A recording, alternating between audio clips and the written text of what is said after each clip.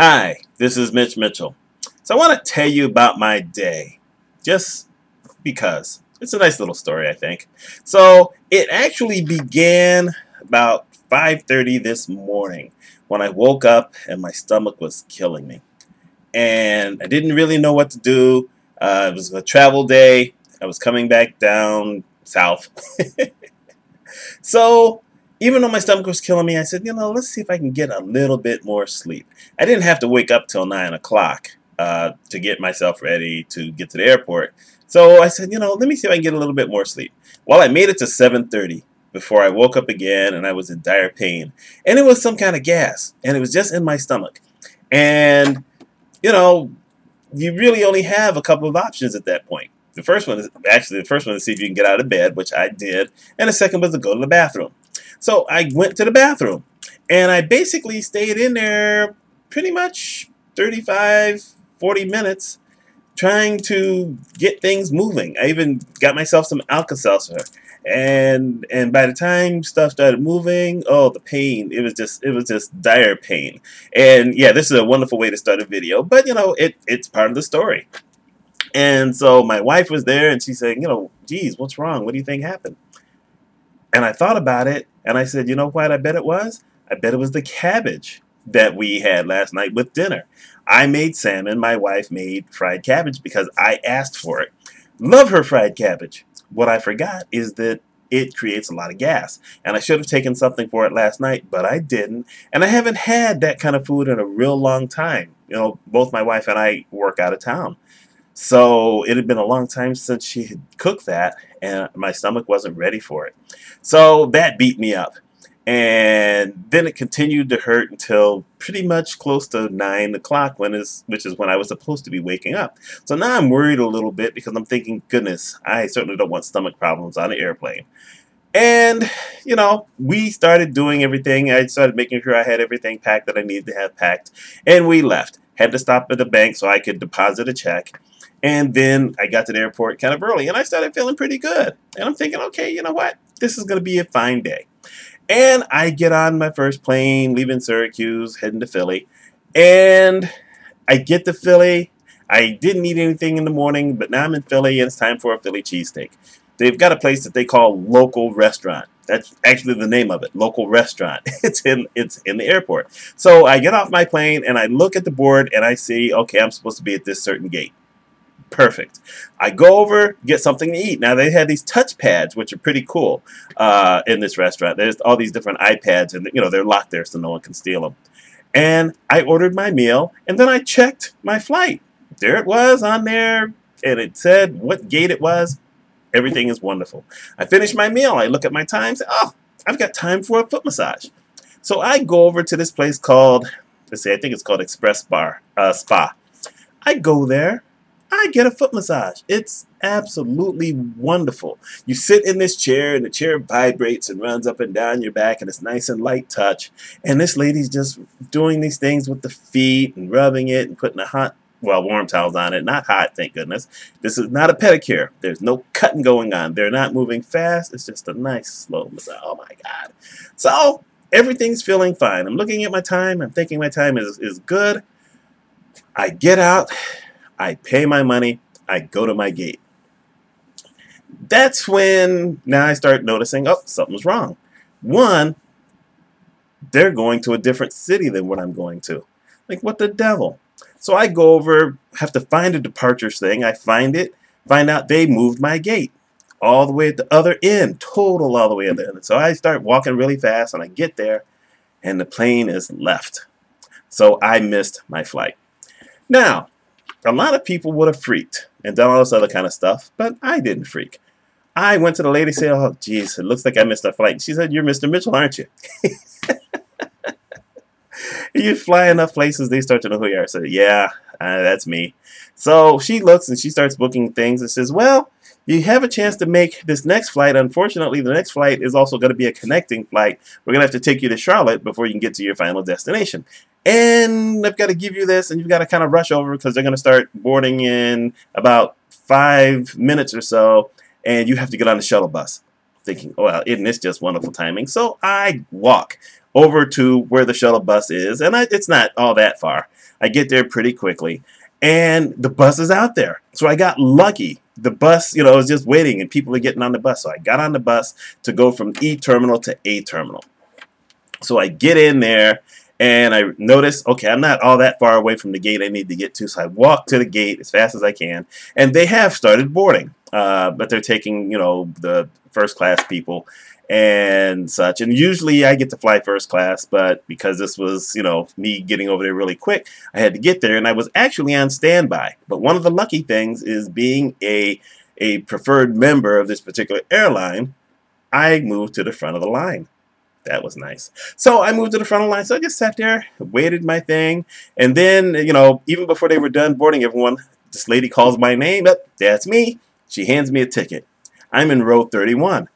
I didn't even know planes had rows 31 because when I leave out of Syracuse, you don't really have a lot of really, really large planes. So this isn't anything I'm really used to.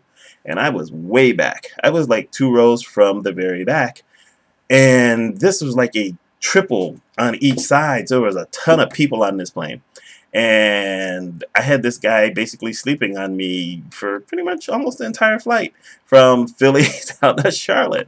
Obviously he was really exhausted. Luckily I had my Nook, and all of the weird thing, one of the weird things about it is I didn't want to wake him. So when the lady came, asked me what I wanted to, Coke Zero, she reached over, and I reached over with my left hand because I was up against the window. I didn't want to wake the guy. I don't know why I didn't want to wake the guy. He just seemed so peaceful sleeping there.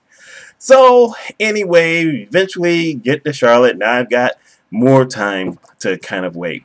And my next ticket was supposed to be row 16, but I like being, a little further up. So I go and I ask, is it possible I can get a little closer? Preferred member, I get to row 9. I take row 9. So I'm once again against the window. So I get on early because I'm a preferred member. I get in, get my thing up there, doing good, lock myself in. And then this lady comes, large lady. And, it's like, okay, it's going to be a little tight. She's got my spot. And so I said hello. She totally ignored me, put the thing down, locked her thing, didn't say a word. Could have let that get me mad. Because I'm thinking, well, how rude is that? You always say hi to people. Well, you know what? Fine.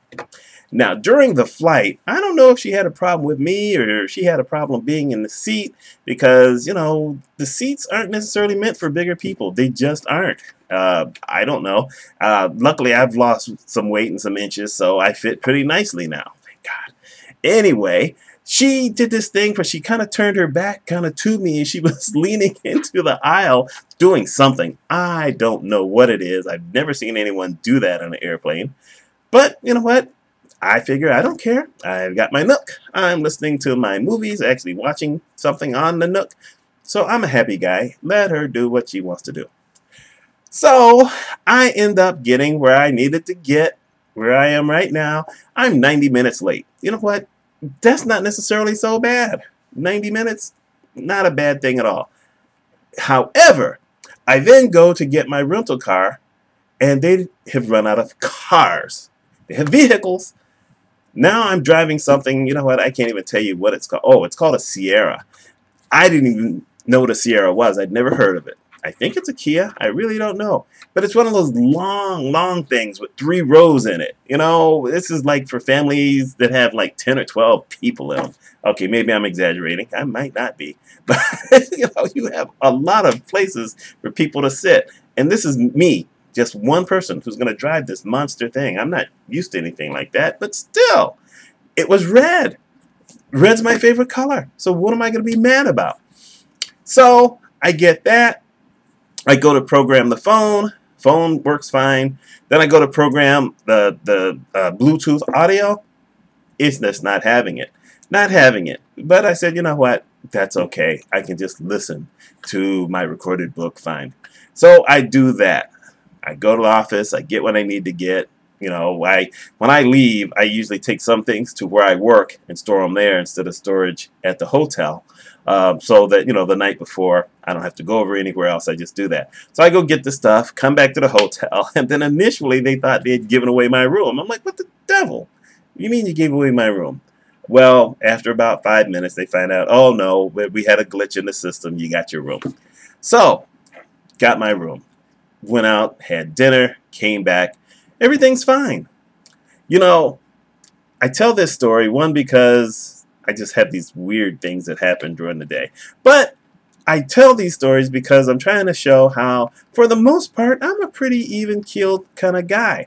Even when things get thrown in your face that are, somewhat disruptive. I mean, missing a plane, there are people who just freak, and they start yelling at all these other people when it's their fault. And then having this lady being kind of rude to me on an airplane, there's some people who might have said something to her. I just decided, you know what, she's got her own issue. I'm going to go ahead and I'm going to be calm and collected. And, I didn't need her. If she had said something later on, I might have done something, but I didn't have to go there. And, this is one of those kind of things that I say for the most part. We do teach people how to treat us, but we also can't always be reactionary to things that happen in our lives that don't quite go our way. I tend to try to view everything as a story, and then I can tell the stories, or I can relive it, or I can write about it. I certainly enjoyed telling my wife the story. I didn't tell her the part about, I skipped a couple of parts when I told my wife, and she never watches any of my videos, so I'm good. But, we have to get to this point. There's a lot of tension in this world. There's a lot of people who get inflamed about a lot of things that have nothing to do with them. And if you're getting mad at stuff that has nothing to do with you, then when stuff does have something to do with you, you're going to get even madder. And there's a lot of fights, and a lot of people get hurt, and a lot of people get killed. And it's just got to stop somewhere. People, we need to be more responsible for our own selves. We need to chill. Just chill a little bit.